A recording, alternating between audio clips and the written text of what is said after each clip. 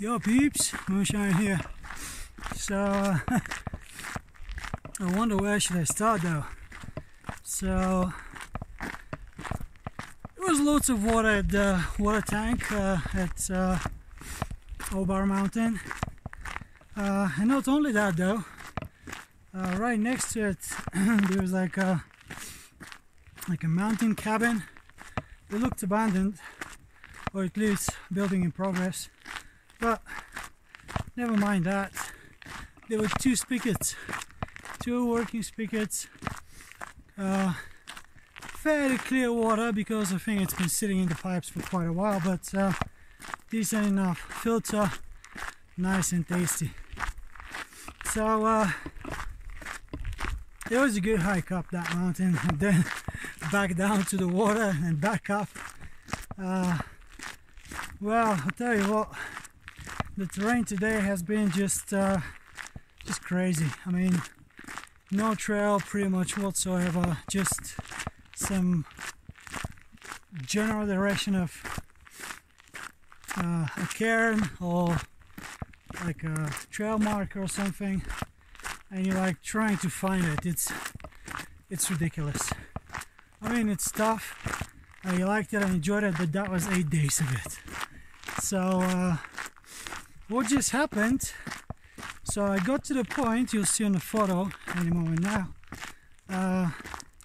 so I got to the point where the Black Range route of the CDT and the Hill alternate are like at their closest, like just pretty much next to each other, like 0.15 of a mile separates them, but it's like straight down the mountain. Unfortunately I didn't record any of that descent because I was just thinking of where I'm gonna put my feet. I'm gonna go down and not to like knock off any big rocks that can have the like roll down effect, and I don't even know who's down the road. Maybe a car passing by, hikers.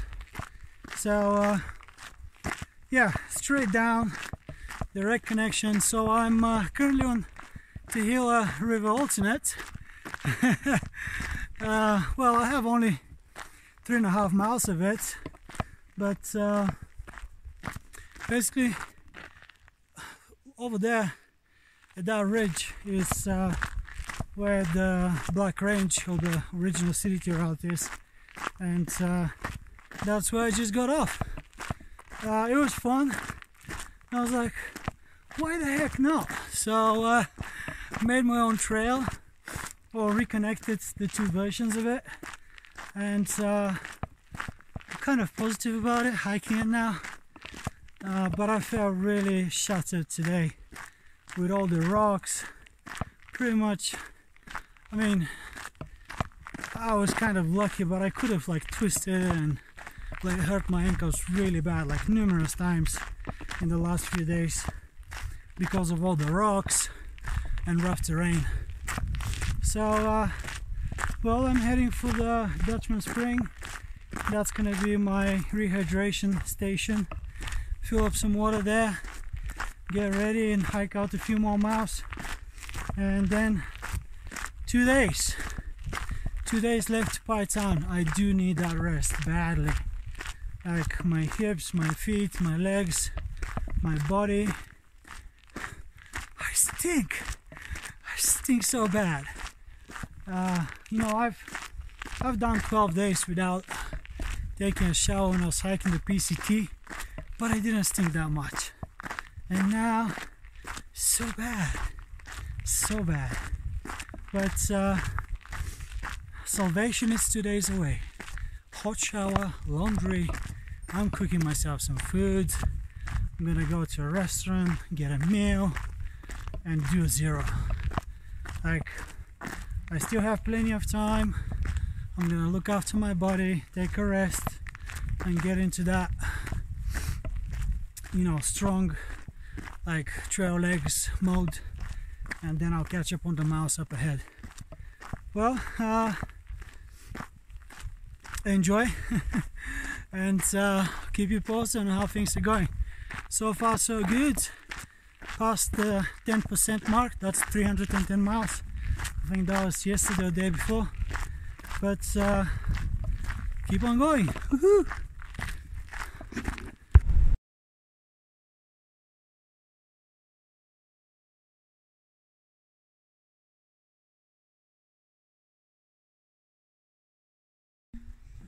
Yo guys, so I'm at the Toaster House in Pie Town, and well, a friend of mine in the name of Growler, he got me a care package. So that's the beast he sent me.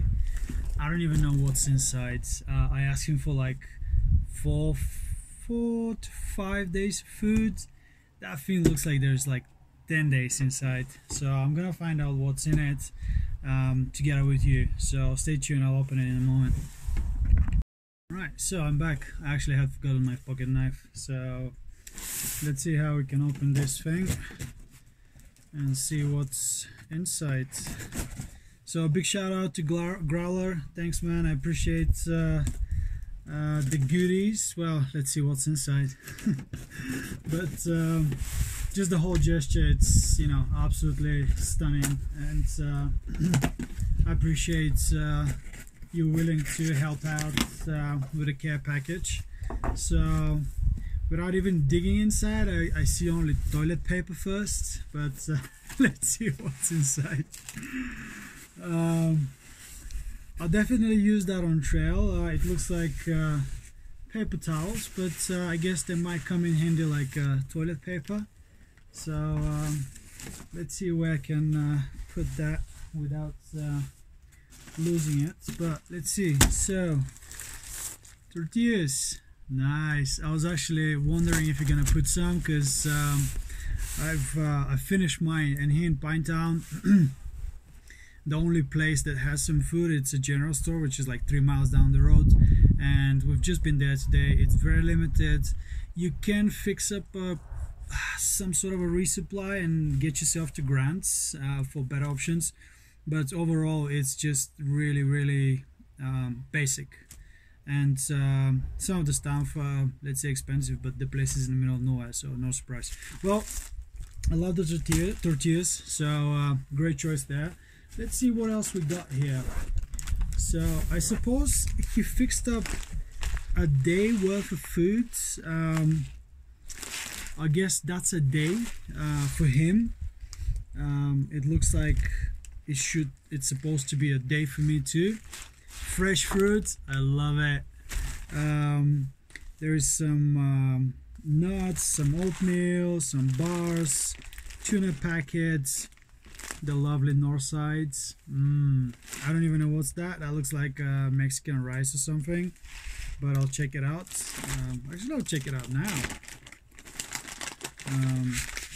Oh, it's the Select. That's rustic Mexican rice and beans. There is 2 of them, and so the tuna packets, some seeds, some bars, fig bars, some smoothie, have some dates. Man, that's some really healthy stuff here.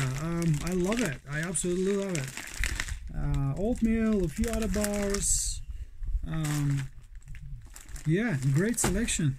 Well, that's one day. I guess some of the others will mix up. Just different stuff for the different meals. So let's see what's out here. We have brown rice, barley, millet, flax, seeds, wheat, quinoa. Nice, good stuff. Thanks, Growler. One more here. I don't know if I'm supposed to eat these in like one go. You do, like, you are like, I mean, I guess I don't think I've got the hiker hunger yet, but I hope it's gonna kick in very soon, and these guys will be coming in like very handy every night, let's say. Tuna packets for lunch. Nice, great mixture of the creations. Loads of bars, again, fresh fruit. Nice, I like it. So no oatmeal in this bag. Don't worry, I'll figure it out. There's so many other stuff that I can have for breakfast or whatever else, so I'm not even worried about it. So I guess there is another mac and cheese. Good choice, good choice. More stuff, healthy stuff, fresh fruits, salmon. Man, I'm gonna be like gourmeting like every night with all that food, by the look of it. So here comes the spoiler treats: Sour Patches, Idahoan. What is that? Oh, chia seeds for the oatmeal. Yeah, that's gonna be a good mix. Make sure you use that. What else do we have here? Blueberry muffin mix. Add this to oatmeal. Spices and dehydrated herbs. Good shot on this one though. I'll use it for the Idaho. Give it some extra kick and some flavors. So that's another option there. There is more oatmeal, nuts, tuna, north sides, and I think these I'm getting the selects. Maybe not just a normal one, but that's still good. So I rarely get the select one. They're more like a treat for me. But these are just yeah, nice broccoli one. I like those. Nice, man. Like, I don't know if you eat that much on trail. I guess I might go through one of those in like 2 days, but I'll tell you what, I'm not leaving anything. I'll take everything with me. I'll carry the weight, but I'll eat it. I'll make sure I eat it. These are not going on the trail. They're gonna go now. Like, I'll tell you, like, these are gonna get devoured any moment now. Oh, look at that! Look at these two. So that's Shapes and Growler. Sorry for like not mentioning Shapes, but well, these two guys were just absolutely lovely.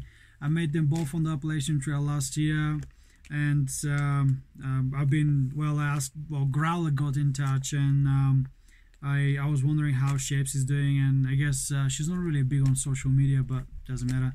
I guess we communicated through Growler, and there she is, little hot there. Shapes, Growler. I love you guys. Thank you very much for hooking me up with all that. Thanks for the hairbands. I'll need them soon. Like that wild thing up here, it's getting even wilder. So I'll need to like put it in shape very soon. Again, thanks very much for all the goodies, the Q-tips, seems some spare batteries, meal mix, hand sanitizer, lighters. You pretty much hooked me up with stuff that I can start again from the border, but I'll make sure I use them all. Let me actually check out that little follow we have here. Thank you for all forms of support. Yeah, Snapfish. I love it. I love it. That's awesome, guys. Beautiful, beautiful. There you go. Thank you all. I appreciate it. Stay tuned. I'll definitely eat all of that. Like, listen, I don't like throwing food away. I know leaving it in a hiker box can be helpful for other people, but I know that I'm gonna eat it, so that all is coming with me. It's gonna be a heavy carry again. Like in the last 10 days, I left with 50 pounds from Silver City, but well, if you wanna eat, you gotta carry it. Yo guys, how's it going?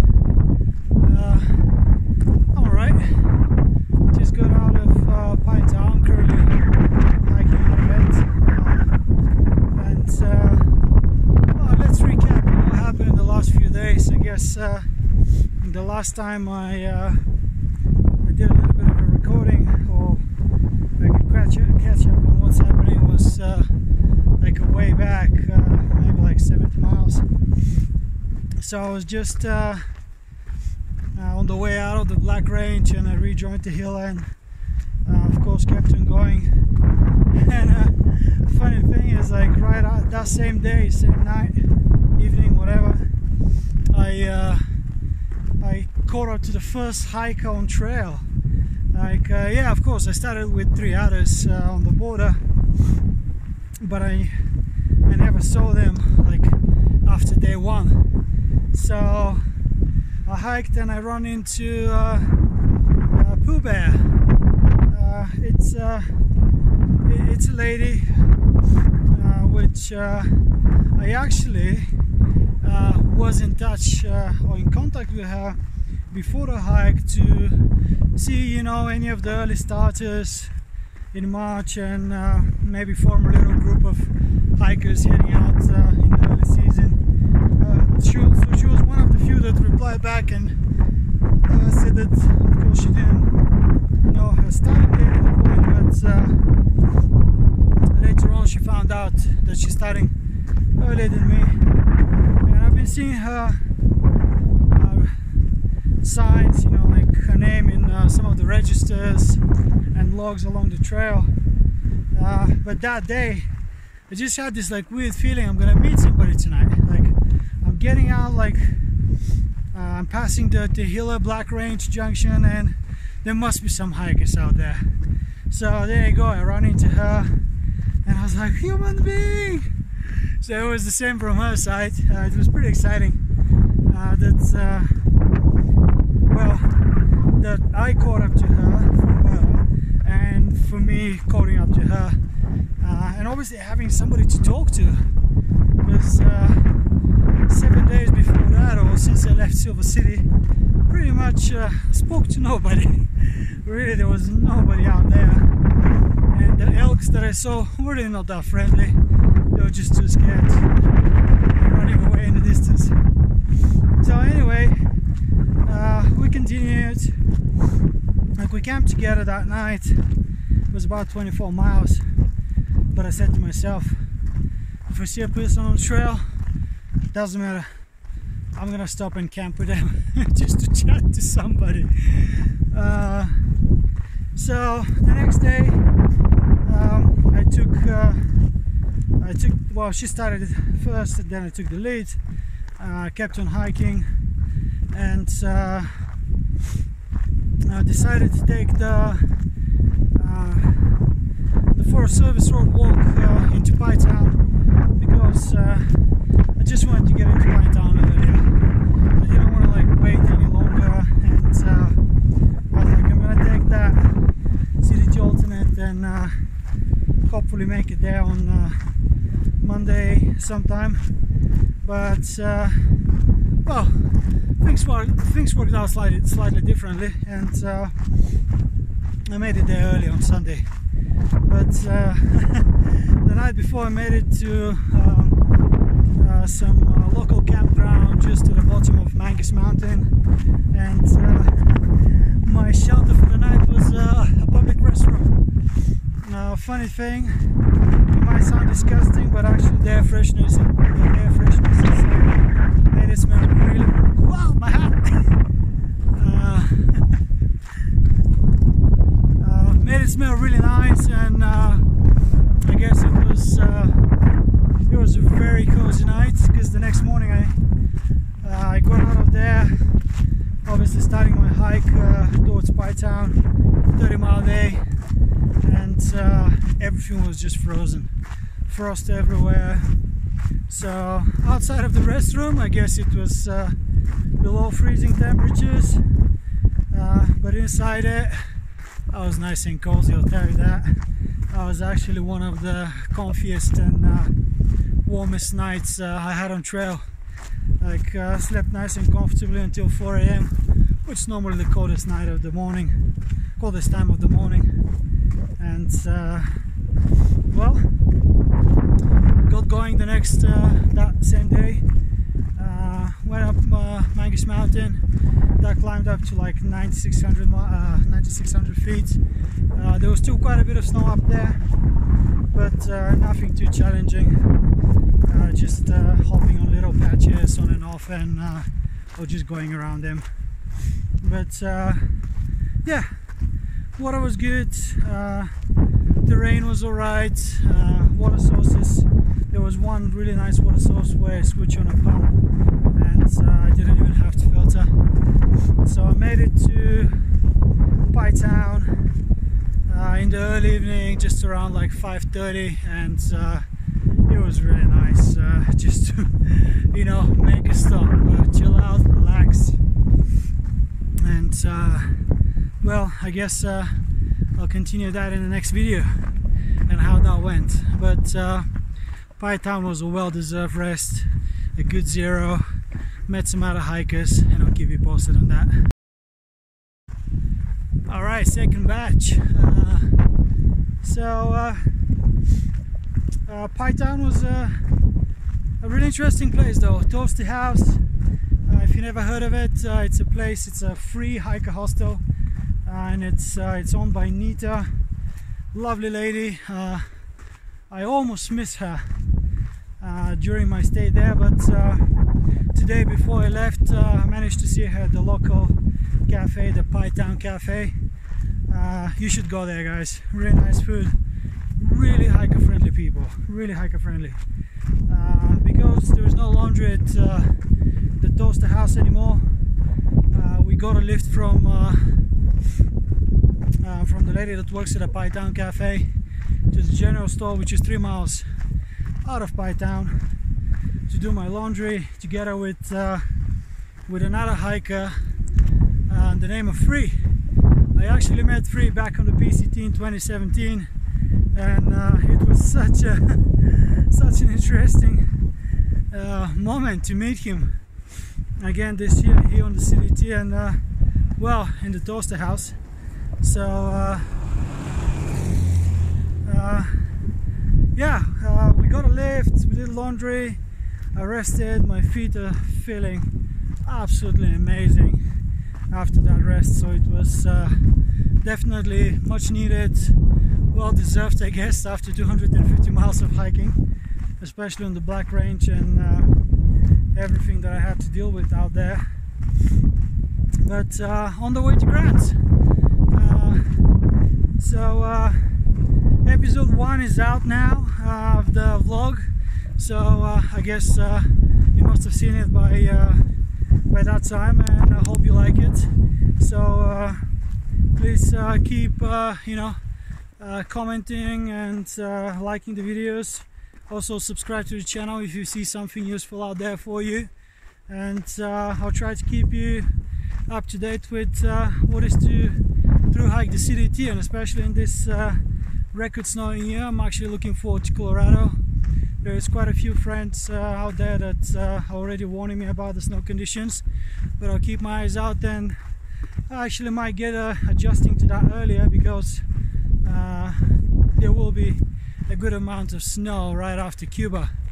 But well, we'll see when we get there. For now, I'll keep you posted on what's happening between Pi Town and Grants. And thank you for watching.